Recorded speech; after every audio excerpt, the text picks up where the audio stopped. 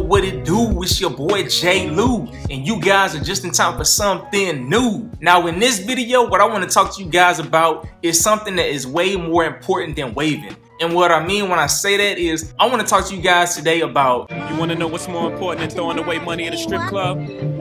Credit, credit, credit. Now with this video is definitely something that deviates away from my main content on my channel, but I promised you guys at 3,000 subs that I was gonna put out a video just based off of credit and things like that and how you can improve your credit score. Yes, the number in my thumbnail is real, that is my actual credit score and things like that, but I figured I'd go through and give you a breakdown of things that I've learned in my lifetime just to help some of you young boys out, you know what I'm saying, that's just starting off, that maybe still in high school and stuff like that, and y'all want to be able to have a greater footing when it comes to your life, you know what I'm saying? You don't only just want to have dope and elite waves, you also want to be able to live an elite lifestyle. And sadly enough, one of the things that help you be able to do that in America is credit. Alright, now with that being said, I am not a professional, and all of this advice that I'm giving you is just coming from a guy with 720 waves, you know what I'm saying? I've been just working on brushing my waves, and that's really what my channel is about. But like I said, for me personally, I don't care about being called an elite waver if my life isn't elite, you know what I'm saying? So with that being said, let's not waste any more time. Let's just jump straight into it.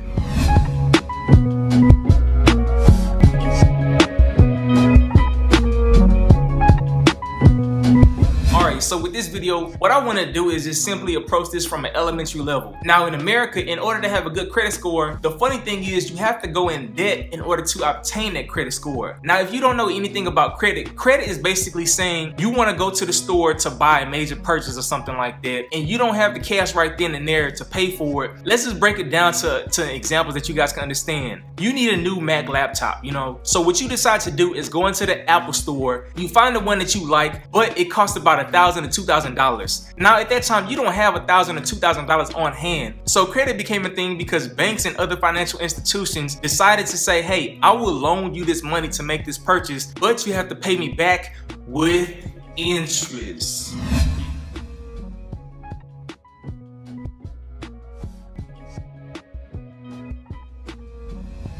Now you purchase your Mac, and over time you will pay it off by making monthly payments to pay towards your credit card. When you make the purchase, whatever credit card or whatever company that you are partnered with, they will pay the expenses of your laptop, and you'll be able to take the laptop home, work on it, get a few more paychecks, and then pay it off eventually, you know what I'm saying? Now with that being said, one thing I need to say is a lot of people tend to have bad credit scores because of the simple fact that they don't know how to apply discipline whenever they make purchases. What I always recommend to some of you young guys and stuff like that is you want to live within your means. What that simply boils down to is you don't want to go out and live this flashy lifestyle, get yourself into debt by putting stuff on a credit card, and on the surface level it looks like, oh man, your life is amazing, you got all these flashy clothes, you got a nice car and all this stuff like that, but what most people don't see is that you are in debt, you know what I'm saying? Now I want to talk about the things that most people probably don't know when it comes to credit scores.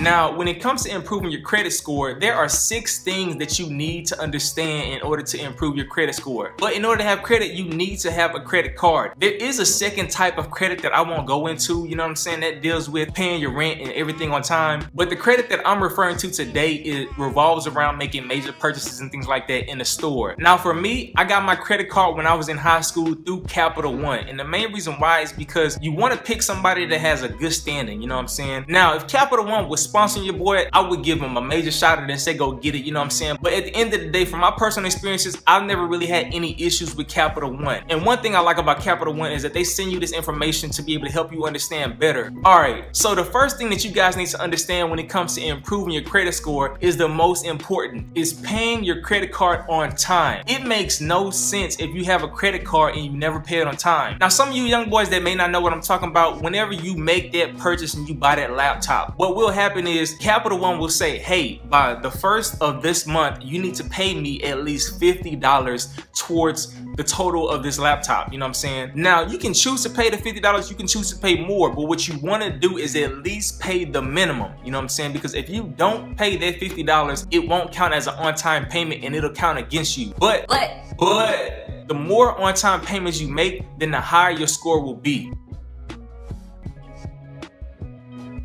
All right, now the second thing is having an established line of credit. You want to have a credit card for an extended period of time. So what that boils down to, for me, when I was in high school, my mom knew it was beneficial for me to get a credit card as soon as possible. Now, with that being said, when I was in high school, my mom, she didn't let me use my credit card. She basically got it for me so it would affect that factor of having a long line of credit. But one thing that I learned is this factor is not something that's high on the totem pole, because a lot of people will fear and say, dang man, I'm in my 30s, I don't have a credit card, I didn't believe in it, I just took the money under the mattress and stuff like that.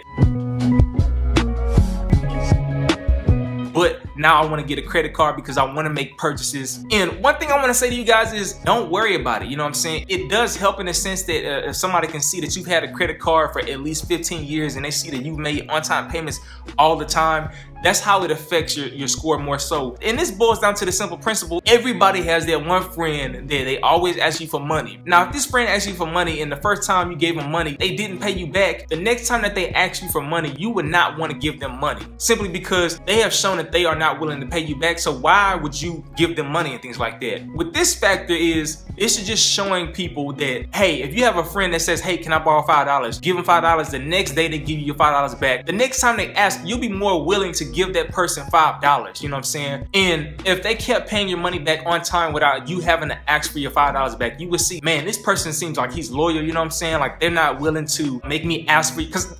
Because one of the things that I hate the most is whenever you give somebody money and then they don't offer to pay you back and you have to keep asking them, hey man, where's my money, bro? Where's my $5? I gave you $5 a month ago. I've been asking you every single Sunday and you still not paying me my money. No, but that's basically what the second factor is. The longer you have your credit card, it basically shows companies that you are making on-time payments. Now, I don't want to beat that down into the ground, but the third factor that really affects your credit score is how much credit do you utilize? All right, so this next factor is kind of complicated in a sense. What I plan on doing is making a second video to where I go into more detail about these 6 factors. But when it comes to credit utilization, what you want to do is, if you have a credit limit of $100, which simply means is the credit card company told you that we trust you with only $100, and if you try to put more than $100 on this card, it will be declined. Now, if you take that credit limit and you go out and make a purchase of $50, that simply means that you have used 50% of your limit. That's what the third factor is all about, credit utilization. Now, what you want to do to improve your credit card score is you want to keep that utilization percentage very low. What you want to shoot for is a 5 to maybe 10, maybe 15% range, you know what I'm saying? So what that boils down to is, with the example I just gave, if you have a $100 limit, you only want to have $5 showing up at the end of your statement every month, or maybe even $15 showing up. Now, everybody has a different limit, and when I first started off, I only had a limit of I think $1,000 on one credit card. As you make on-time payments and you have your credit card for a long time, the credit card company will extend your limit to where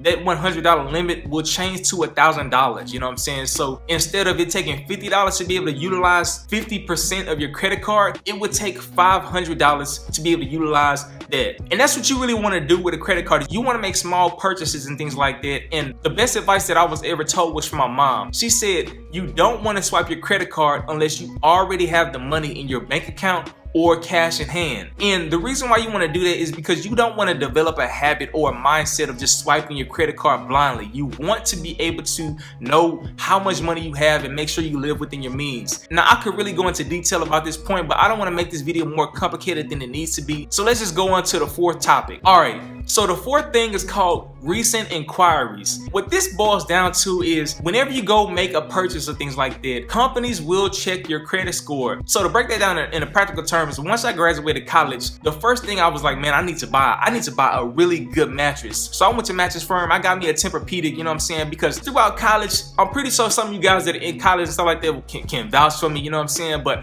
man, those dorm mattresses suck, you know what I'm saying? They make your back hurt, that you don't get enough sleep, you know what I'm saying? So the first thing on my mind was like, I want to buy me a mattress. When I went to go buy that mattress, they checked my credit score, and that simply went down as a recent inquiry. Now, when it comes to credit, just to keep things simple, if I walk into the Mac store and I want to buy that Apple computer, when they check my credit score, it's not going to show that I have a recent inquiry because that's the first time I'm trying to make a major purchase. But if I was to go out of that Mac store and then walk into the Gucci store, Gucci gang, Gucci gang, Gucci gang, Gucci gang, Gucci gang, Gucci gang, Gucci gang. All right, enough of that. But if I was to walk into the Gucci store and try to make a major purchase and try to use my credit card, now whenever I go to the front, the lady's gonna check my credit score and it will show that I had one recent inquiry because I just bought the laptop. That's basically the principle of what recent inquiries are, and you really want to be able to space out your major purchases, especially if you're going to use a credit card, because the more recent inquiries that you have, the lower your score will be. But that's basically what it boils down to when it comes to recent inquiries. Alright, so on to the fifth factor of how to improve your credit score. Now this one is similar to recent inquiries, and what this one deals around is how many new accounts have you created. Now once you make an account, it will go down on your credit card that you have opened up a credit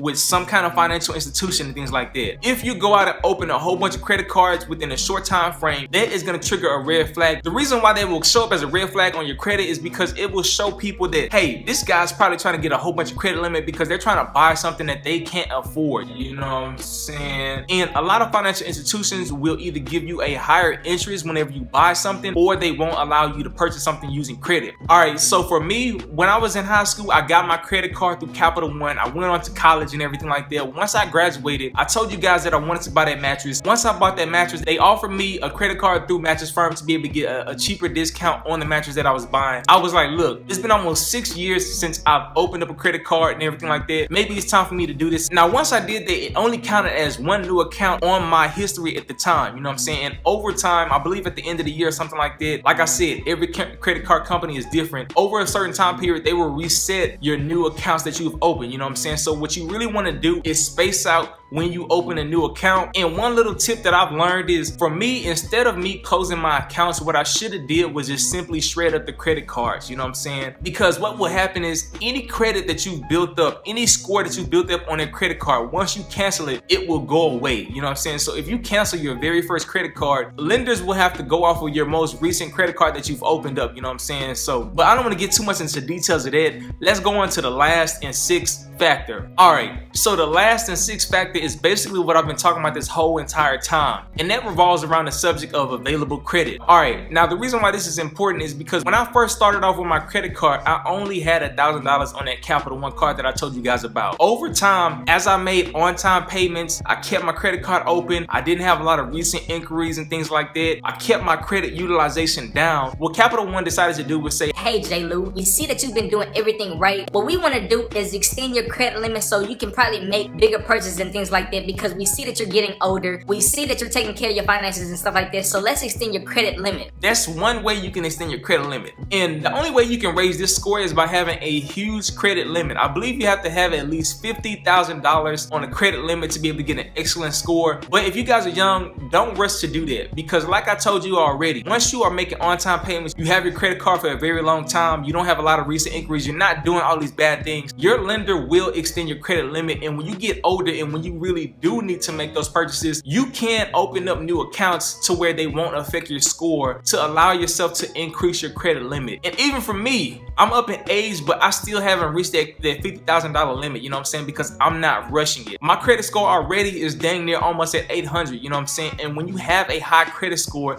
that allows you to be able to get a lower interest on the major things that you want to purchase. So take your time, because for me, one thing that I've learned is when I wanted to buy my first car, when I went to the dealership, the first thing that they looked at was my background on my credit. Because my credit score was so high, they only wanted to charge me the lowest interest rate possible. And with interest rates, the only thing that you guys need to keep in mind is you want to have a very small interest rate, because what that says is if you make a purchase of $100 and you have an interest rate of 5%, every month that goes by and you don't pay off that balance, it adds 5% every single month. So if you don't pay off the whole balance the first month, you'll have $105 total the next month, and it keeps going up, you know what I'm saying? So just in short, the main thing that you guys want to keep in mind is you want to improve your credit score, because whenever you go make major purchases, it allows you to make those major purchases, and they will offer you deals as having small interest rates, or they'll say, hey, well, we won't charge you interest for the first year, or whatever the case is. And a funny little story with you guys is, I remember the first time I went to go buy a handgun, you know what I'm saying? I live in Texas. I know a lot of people have different beliefs when it comes to guns and stuff like that, but down here in Texas, that's just something that we do, you know? So when I went to go buy my first first gun, what they did was they ran a background check and they also checked my credit. He basically sent out a request saying, hey, I need J. Lou's credit score and things like that. Within 2 to 5 minutes, it came back. Now, when my credit score came back that fast, the dude was shook. He literally told me, he was like, man, you must have A1 credit because it went through like that. And every time I make major purchases, when I bought my mattress, when I bought my car, when I bought my gun, any major purchases that I made, people would always say, man, you must have amazing credit because it didn't take no time in order for me to get a response back based off your credit score. So that's a practical little short story time for you guys, you know what I'm saying? It's your boy J. Lou. I don't want to keep this video too drawn out. I do want to make a second video to go into more detail. If you guys want that, make sure you leave comments down below and make sure you spam that like button. I appreciate all the support. I appreciate every single view. I appreciate every single person that joins the JustinTIME squad, you know what I'm saying? Because at the end of the day, it's not only about having elite waves. That's not the goal for me. The goal is having an elite life, and that's what I want for all my subscribers as well. So if you want more content like this and things like that, or you want to hear about my perspective more when it comes to financial things, y'all already know what to do. But it's your boy J. Lou. Salute!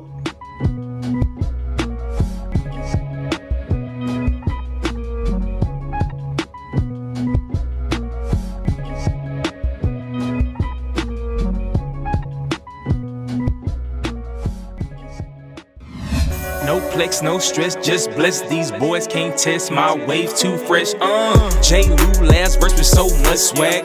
How you hop on the beat with so much class? How these waivers copy and they beat still trash? How you write a verse last minute so fast? Take some notes, cause here is the game plan. Don't copy other people, yeah, be your own man. Take the time to show love to your real fans. Keep that brush moving to secure all of your bands.